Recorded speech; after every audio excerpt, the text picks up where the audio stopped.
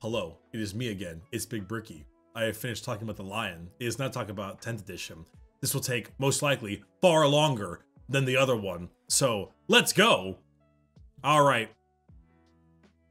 A mind-blowing Neurothrope. New edition of 40k is coming. Twitch.tv/Bricky, stream right here. Say hello to YouTube. Say hi, Mom.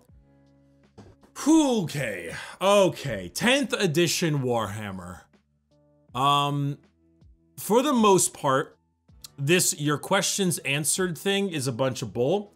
They did not answer nearly the questions that we actually should have answered. They answered a few, and they're mainly PR stuff because the real questions they're going to drip feed us over the next couple of months because it's just how GW is. No hate to it. Just this is not real. Though it does offer a couple interesting insights. All right, so 10th edition has been widely rumored to come out in the summer of 2023. It appears that those rumors are in fact correct. And they started off with a trailer of 10th, similar to the Necrons and Sisters trailer of 9th, with this time Ultramarines and the Nids. I'm not going to lie, I know a lot of you guys really like these trailers and stuff. I'm not huge on them. I'm gonna move this over. I think that the animation of a lot of these trailers is really stiff and not always that great. Especially some of the Space Marines, they don't look good. Particularly that like Psyker Space Terminator. I don't know if they posted a picture of him anywhere around here. No, it doesn't look like it. It's not my favorite. What made it look cool to me was just the Nids. The Nids looked great, and the Nids actually, it was nice seeing the Space Marines fucking lose. You know? It was just genuinely enjoyable to see, I was looking for that picture, to see the Space Marines lose, and lose hard. Gilliman looked a little funny. He looks a little funky, I won't lie. They do look a little bit bizarre. But they got rocked, and that was lovely to watch. The Nids looked like actual Nids. Like lore-accurate Nids, and I loved that. But I won't lie, I don't love these trailers. I think they're a little stiff. The animation is just a bit stiff and not always there. And the faces look kind of weird. Yeah, they look a little bit bizarre. Everything Tyrannid looked amazing, but the Marines did look a little funky. I would say the 9E trailer was better too. Yeah, the facial animations on the sister in the 9E trailer, I think was better. Definitely. Anywho, sorry. Side notes. Also, I want to say thanks for all the bits and subs. I've turned off alerts for this so they don't just spam the video portion, but I'll get to them after I'm done. So, 10th edition Warhammer. The concept they are going with is simple, simplified but not simple, or some version of saying that. What was the... Here it is. Simplified, not simple. Yeah, that's their motto here, which is a pretty good idea to go with. One of the largest complaints of 9th edition 40k, and honestly 40k in general, is a excessive amount of difficulty getting into the game. Now, often the amount of difficulty getting into it coincides with the level of freedom and the level of complexity in a enjoyable way too. Hot take maybe, but I would prefer a more complex game if it meant more options and more diversity in the game itself. I actually really liked 9th edition. It definitely has a bloat problem. It has a lot of problems, but I think comparatively, I think 9th is really fun. I liked 9th for the most part. I will remember it fondly. It had its power creep issues. Drukhari, Nids, Admech, 100%, Harlequins. But for the most part, I was pretty okay with 9th. I liked 9th a lot, and I would take complex and customizable over simplified and basic any day of the week. So that's my initial mental state for it. Moving on real quick, I'll have to kind of paraphrase a lot of the things they said online because unfortunately, they don't really, it's just like the live stream and I don't want to just talk over it. First things first though, a little bit of mall stuff. New Termies. They look great. I gotta be honest, those of you who made a bunch of Dark Angel Terminators for, you know, because they're really good right now, get shit on. That's what you get. No, but seriously, this actually do look pretty good. They feel very justifiable to what Space Marines normally are like. They're old Termies, but with a better kit, and I don't think many people are upset with that. They are Terminators, but better and a little taller, and I don't think anyone wanted more. That's kind of perfect. That's kind of perfect. New Nids too. I hope this is not it for new Nids. I love this new model. This new Termagant looks so good. They've been hitting the gym, it would seem.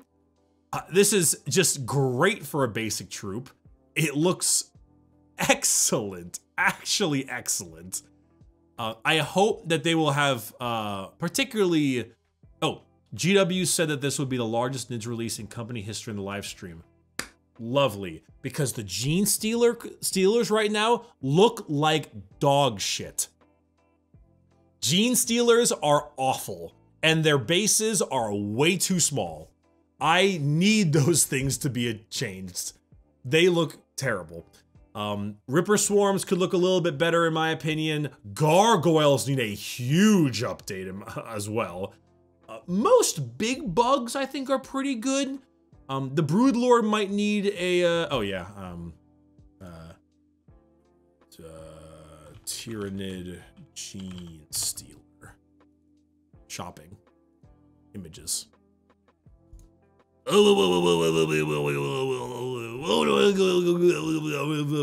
look awful. They look just terrible. They're also on like 25mm bases, the same as like a guardsman, and they're so much larger than that. Look at how they hang off the base. Look at what it looks like with, oh my god. It is not good. But other than that, I'd say just like the Carnifex would get a change. Maybe let you repose the Toxicrene. Because the Toxicrene is like, hi guys, how's it going? It's me, the literally unplayable bug. So it's a bit rough on that one. But most of the ones are pretty good. Tervagon looks good. I like the Moloch a lot. You know, most of them look pretty good. Just the smaller Gribblies need some adjustments. But this is a great start. GW is really weird. They have so many things I hate. Their pricing structure, how they run a lot of stuff, codex like creep and online rules. There's so many things I dislike. But they nail all of the mostly important stuff when it comes to building a universe, which is artwork, books, and writing strength and models. They are so good at those three things that it like saves it all. Anywho, gameplay changes. Game changes. You told us that while Warhammer 40k is a fun game, there are parts that are too overcomplicated and the learning curve is too steep. In particular, there was too many stratagems and too much complexity in army selection. We've listened and new edition has been simplified, but not simple. So they said that they, instead of a huge amount of faction stratagems, they'll have access to a handful of the best ones, but there are new universal stratagems as well that allow you to be reactive in your opponent's turn. So that's a big thing right there. I do know that there is a different way in order to use your detachments. I believe they said it was 1 warlord and then 3 rule of 3, except for troops, which is I think 6, and that's it. Which is pretty similar to Arcs of Omen. it's basically arcs. And I think we could pretty much all universally agree that the Arcs of Omen detachments are pretty great. I honestly, no, I think they're the best one. I think Arcs is the best one. It's so long, you just have to give troops a nice bit there, which we'll talk about in a moment. But as far as I'm concerned, Arcs are great. Stratagems. So I am in two minds about stratagems. I actually like stratagems. I think the more ways you give a player decision making, the more this game becomes about skill and less about army construction and the meta and luck and dice rolls. It's one of the many reasons why I'm such a sister simp, because I think miracle dice are a great mechanic that give the player a whole new level of decision making. How do I spend my dice? Where do I use them? How do I allocate them? It's a whole thing. I would say that Gene Stealer Colts have a big part of that too. The Eldar and the Strand dice, same shtick. I like that decision making, that extra little bit. And so stratagems are part of that. I do also agree that stratagems are, for the most part, there are too many of them. However, World Eaters is a bit too small for me. World Eaters have 6 stratagems in total. Doubled depending on running, if you're running like a Army of Renown. Now it seems that they're trying to make like various types of Army of Renown things. Like, I'm gonna build an all Terminator list. Okay, you get access to these 6 Terminator list army stratagems. I'm gonna make a regular list, this thing, etc. Also, a lot of the stratagems were just kinda boring. Ignor makes a great point. One of them was just smoke screen, which is such a boring stratagem to run as a classic strat. Whereas there's other armies with a lot of really interesting stratagems. Gene Stealer Cult have a godly amount of crazy weird stratagems that have all kinds of uses. Drukhari have some pretty neat ones as well. There's a lot of ones. Guard have some fun ones. Vengeful Salute is one of my favorite guard stratagems. It's a little too strong. Probably could be 2 CP, but god damn it, is it fun? Now that my stream is back alive, we'll get back on topic. Stratagems, right, stratagems. Okay, so yeah, I feel like there needs to be like a sort of middle ground. I don't mind the middle ground of them adding a lot more core stratagems, but I do think it's pretty good. But stratagems for your army definitely add a bit of flavor to it. Through a decent amount of just overall flavor that was fun to utilize stratagems to the strength of that army that was fluffy. So I think World Eaters with 6 is a bit too small. I prefer like 8 to 10, definitely. But I guess it all depends. Though it depends on what the universal stratagems are, because most to all universal core stratagems are already reactive.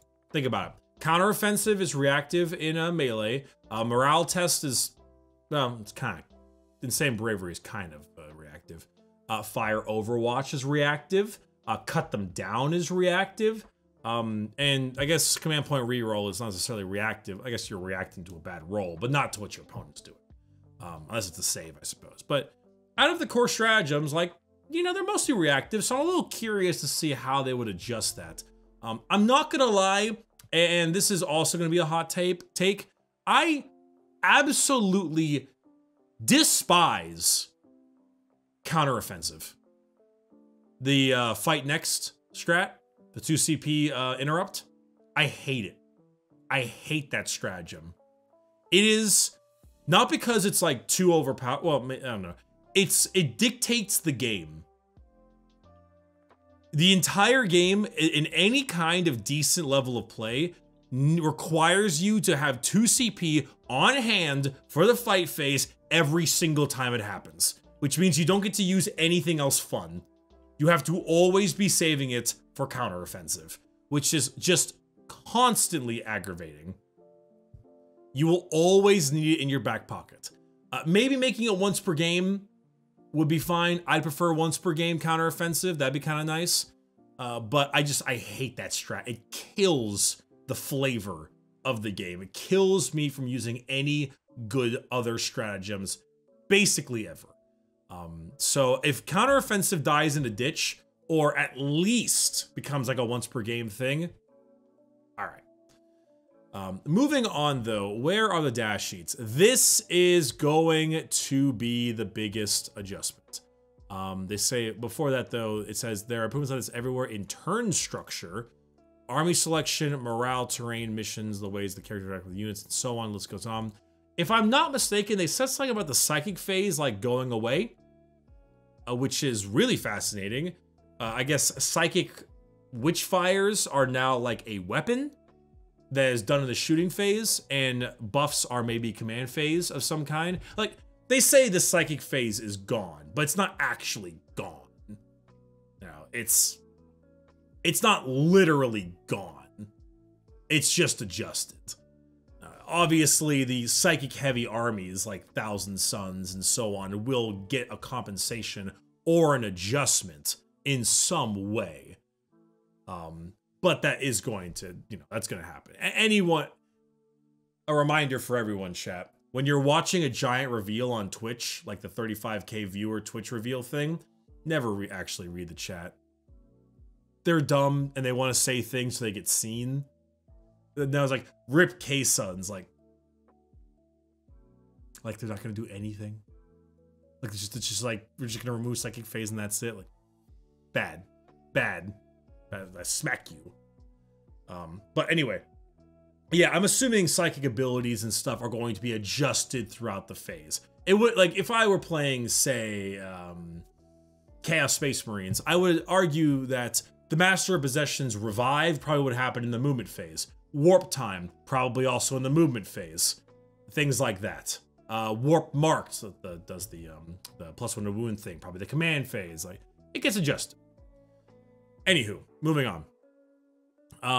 Turn structure, I'm hoping that's what I'm referring to. Army selection. Yeah, morale is interesting. I thought that maybe, yeah, they're going to be implemented in other things. However, like me, Night Lords, morale, I'm assuming there will be adjustments when the morale goes a certain way. Personally, I like the idea a lot of making leadership genuinely a useful effect, where instead of the possibility of a dice roll having things run, it's more of a, if you are minus this much morale, you are now hitting at -1. Or your movement is now halved. Or this unit fights last. These are very strong. Obviously, these are just kind of options, but it's like, I like the idea of health brackets. Yeah, basically health brackets for morale is how I see it. You can bracket in that way. It's an idea. It's an idea. Morale is like a bracket. So anyway, this is the biggest, like, not really smoking gun, but whatever you want to call it. The thing to look at, right? The thing. The thing to look at. So the idea that they're doing is that every single army's unit can have a data card, and that data card alone is all they need in order for you to place it and understand what is going on. Which I think is a incredibly good idea, and I love it. Couple things I want to look at. One, there is no core keyword down here on the bottom. There's a couple others, Great Devourer, Endless Multitude, Termagants, but there is no core. Core, I think, was a fine idea that was implemented poorly and was mainly just there to make Necron players sad, apparently. But overall, it just seems that there's no core there. And if something's gonna have core, it's gonna be the goddamn Termagants. But so far, everything else here seems about the same. You've got 6-inch move, toughness 3, 5-up save, 1 wound. Leadership is 8+, which is interesting. It's not 8, it's 8+, which makes me think that maybe it's some kind of 2 dice roll. maybe, where you would need a 8+ to get no negatives or something. And then, you know, if you roll under, here's a bracket. If you roll under double, here's another bracket. Or over double, I guess would be it. Whatever. You get what I mean. And then you've got OC, which is great because I live there, which is 2. We'll talk about that in a moment. The biggest change, I think, out of this whole thing is the adjustments of attacks and ballistic/weapon skill being loaded into the weapon itself, which, can I say, is the best fucking change ever. I love this so much. If there's anything that I'm happy about, it's this right here. This is the best shit. Why? 1, at a glance. At a glance, it's amazing. It's extremely easy to just look at. It's like, okay, I'm going, and not only that, but I don't know if you could tell this, chat, it's tiered in that way. Think of it, right? I'm gonna shoot my termagants. Let me check my range. Cool. Let me pick up my dice. What I need for my dice, and then you know, to wound, save, damage. It's all in the exact speed of you going through the motions. It is fucking incredibly strong, smart. Awesome. I would also like to point out that the fancy-pantsy gun, also known as Hunter in the Votom, is now made its way to 40k. The Termagant Devourer is gun. It has 1 range, 2 shots, and that's it. We finally have gun. We finally have keyword gun. Which is good, because now guns can have keywords attached to them. And having keywords attached to them is very handy. For example, Termagant Spine Fists, right here, are assault and pistol. Also, they're bringing back Twin Linked. Let's go, baby! We got fucking 7th edition Twin Linked back! Let's go, Twin Linked! Twin Linked was like, I think double shots, was it? Or maybe it lets you re-roll the shots? I forget.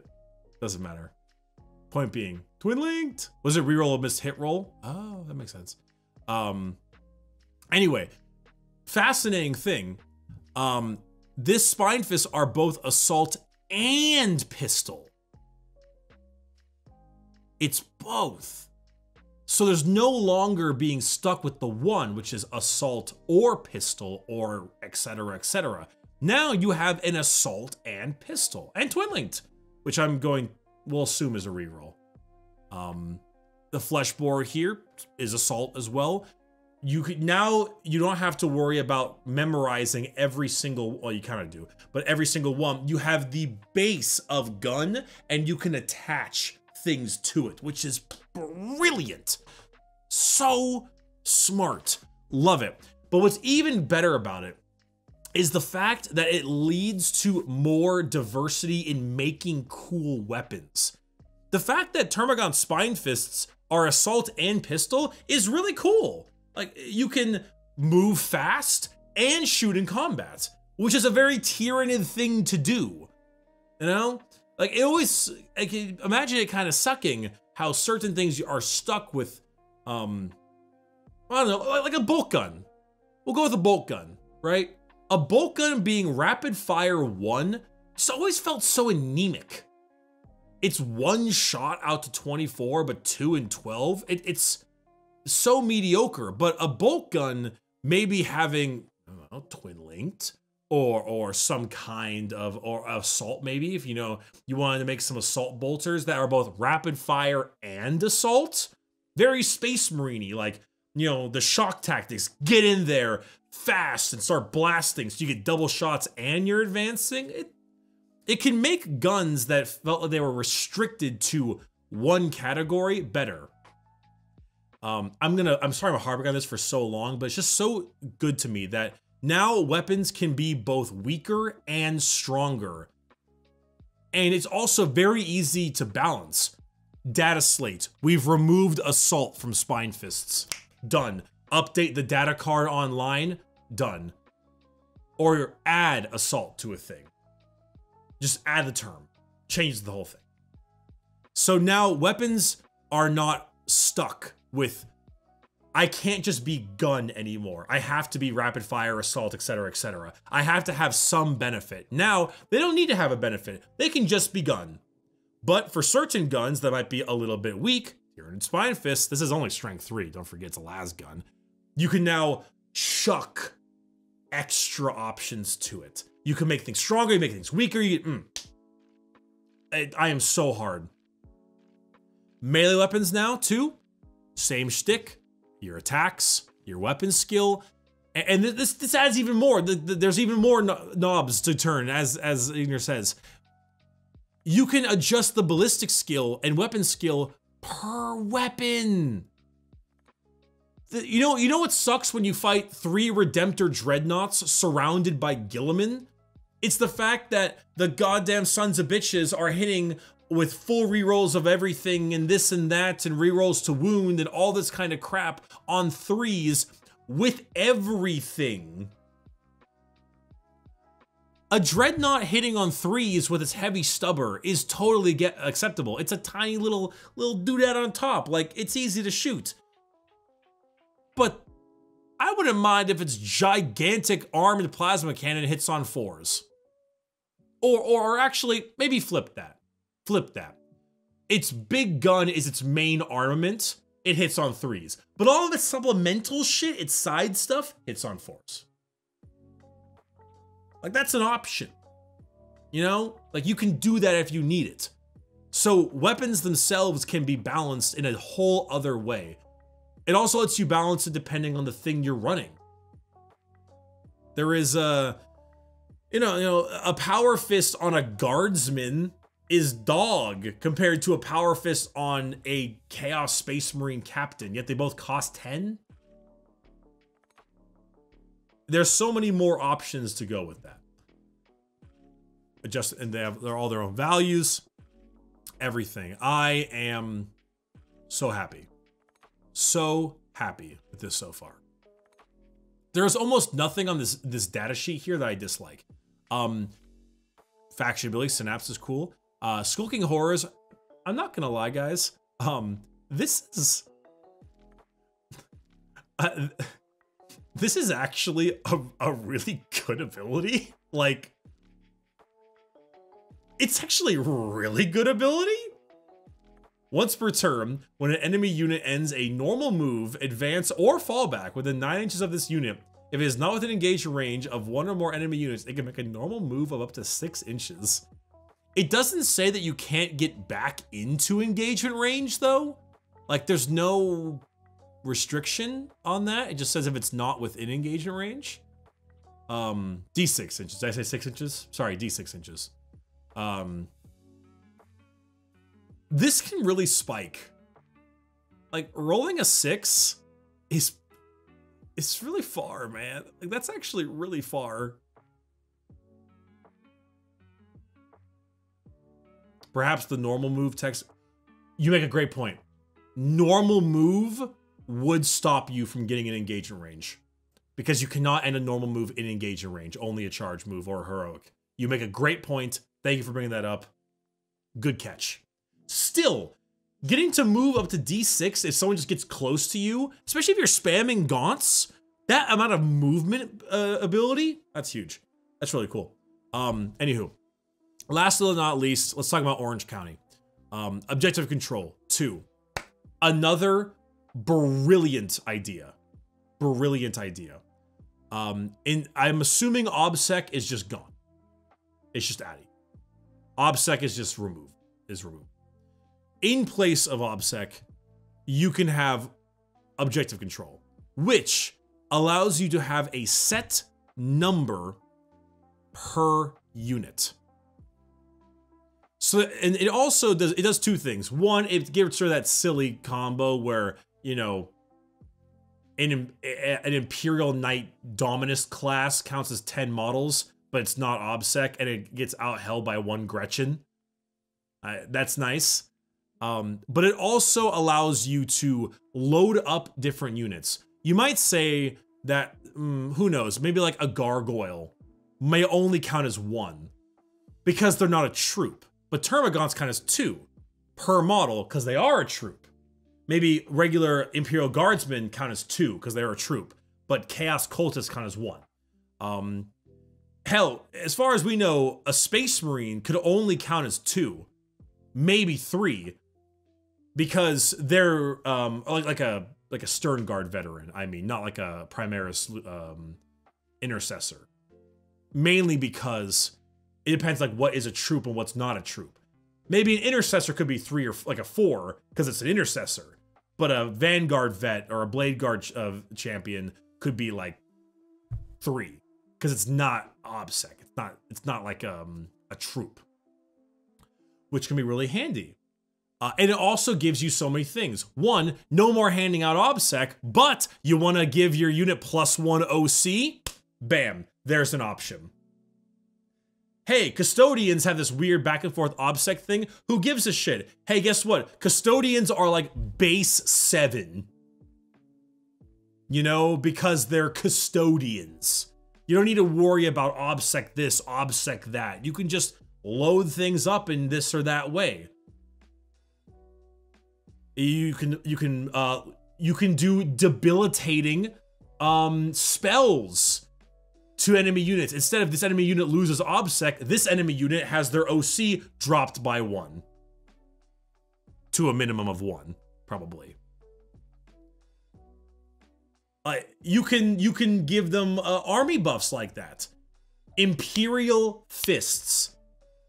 Come on, they're like Iron Warriors. They're like, army-wide trait. They get +1 OC on all their units. You know? I bet you leadership affects OC. It could. Maybe if you fail leadership, your OC goes down. It's such a good change. And it's so streamlined. It's so streamlined because you don't need to fuck around with like, what's OBSEC? Okay, we got 2 guys that are OBSEC on here, so both OBSEC now cancels each other out, so now we're gonna do models after that. But then it's just, how many Termagants you got on there? 7. How much is their OC? 2. All right, you got 14. I have 9 Guardsmen. Their OC is 2. I have 18. I win. It's just so smooth. I love it. This is the kind of simplified, not simple, that really screams good shit to me. There is nothing about this data card I dislike. Moving on, though. They talk about the no books on the first day of the new edition. Rules for each one will be free to download or available to buy as convenient portable card decks. I love the card decks thing. They say on the first day of the new edition, though, I'm assuming new codexes will need to be bought and will need to be carried and all that kind of stuff. But I am still happy. It is a step in the right direction. It is one step forward, and I'm okay with that. Especially considering that we're all getting a rewrite. Here it is. Army selection. Pick a faction, pick a warlord, and the units you like. Just no more than 3 of any type. Stay within your point limit, and that's it. I like that a lot. I like that a lot. That's great. Detachments were always very confusing. Let's see. Other things to note. Codexes, free rules, complexity of the game won't increase. They say this weird thing, 1 in, 1 out ethos for army and sub-faction rules. I don't know what that means. My assumption is that every old rule will be changed with this, like a new rule, so there won't be rules bloat. It's like, judgment tokens are going away, but in place is the judgment book. I'm assuming that's kind of what it means. That's my assumption. Combat Patrol is cool, great for new players. I don't care much because I don't play new games like that, but It's cool. I'm glad the Arcs of Omen books aren't being retired immediately. That's cool as well. Still not something that I play myself, but it is what it is. Yeah. So, other things to note. Yep, totally new edition. We know about that. Quicker and easier to play. We know about that. How easy it is to get in the game. Points, combat patrols, this whole thing. Collections, etc. OC stat. Monster vehicles still degrade as they take damage. It's at 3 separate profiles. There's a single line on each unit or card that acts, and this explains any penalties incurred. Okay, thank fucking God. Universal special rules are returning. Praise God. Praise the Emperor. God bless him. Oh my God. From Golden Light they come. They came from below. Deep Strike. Warp Strike. Demonic Strike. It's all the same. One of the few things from 7th I want to see back. Feel no pain. We always call it feel no pain anyway. It does lose a little bit of flavor. I will state that. It was kind of cool that the Custodians, Deep Strike was called From Golden Light They Come. That's just a really cool name. But this is a completely necessary change, and I'm okay with it. That is my tiny nitpick. My teeniest nitpick. I still agree with this change. I still 100% agree with this change. That being said, my tiniest nitpick. So now, Feel No Pain, Deep Strike, those are two. Ignoring the phase caps and Feel No Pains will probably have some Overwhelm or Trample for Magic people. Would be pretty good. You probably will have your wound gating one of a certain amount of wounds, which is good. Etc, etc. Twin Linked is being added. Yep, there's also that thing that they throw in there, which is pretty good. Lots of great options there. I love that. The degradation thing is interesting. I would like to talk about something they mentioned on the live stream, which is a massive adjustment in toughness. They said that toughness is going up substantially for a lot of things, where I'm going to assume toughness is capping at 12. As you saw for a while, toughness 8 was generally the toughest thing in the game, and it wasn't until the last couple codexes they were starting to throw around T9, mainly on Great Unclean ones and some Imperial Guard tanks. But they said that the weapons themselves will not be changing much at all in terms of strength. Now, there's a couple things to be to ask about this, because this is all just a little bit of speculation. That's cool. I like that. You know, Meltas are strength 8. That's great. You know, that's fine. I'll get that. They made the statement that you could run nothing but Melta and Plasma and basically be good to kill everything in the game, and they were right. For me, if I'm playing Sisters, I just run, you know, you spam Melta, because Melta kills everything, because it's Melta. Having the increase in toughness is pretty good. I don't know if they're going to be doing some kind of equivalent AP decrease, or if they're going to add special rules to make up for it, because like T9, it might be kind of the newest hotness, right, in current edition, but T9 is pretty crippling on certain things. Like, going from wounding on 4s to wounding on 5s is a 33% decrease in damage. It's pretty substantial. The 4s, I mean, come on, chat. Any of you guys who played Tower Guard and gone from 4s to 5s, it's kind of debilitating and awful. And so if most things are staying that way, it can really suck. Especially depending on certain weapons, because, you know, for a while, Strength 6 wasn't great, but you could rely on, like, a good amount of Strength 6, Strength 7 firepower. And even though you were wounding on 5s, you had enough of it, that was pretty good. If Strength 6 is wounding on 6s on certain units, that's a bit scary. Same thing with 5th, or with Strength 5. This is true. Flesh boars did lose their AP. They did lose their AP, which I am glad, because I don't know why the hell flesh boars were AP1. I mean, great, the Termagants were not destroying everything, but it just felt kind of strange. Termagants were too expensive, though. That was the problem.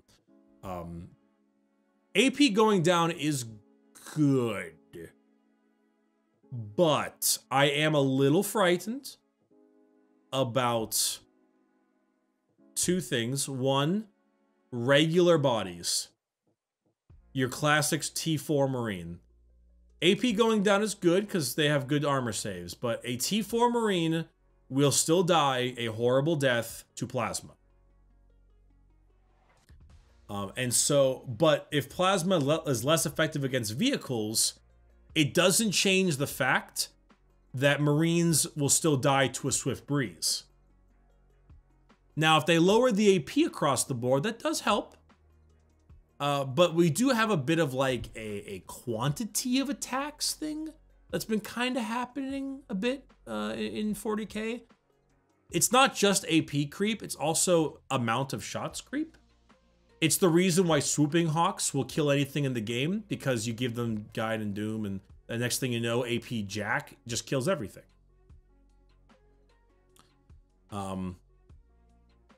So, like, Plasma, yeah, it should kill tough infantry and stuff, but it's not priced properly, and there's still quite a good volume of it.